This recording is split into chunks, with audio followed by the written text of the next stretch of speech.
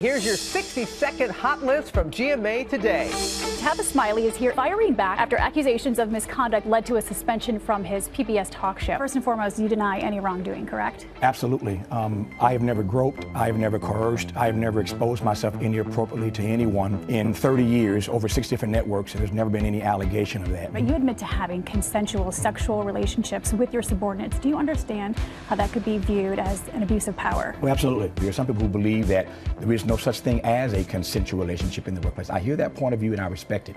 But there are also other points of view on this. Take a look at this video. Silent night, holy night. Join the Puglisi West Elementary School, and we'd love to hear some. His eye is on the sparrow, and I know he's watching over me.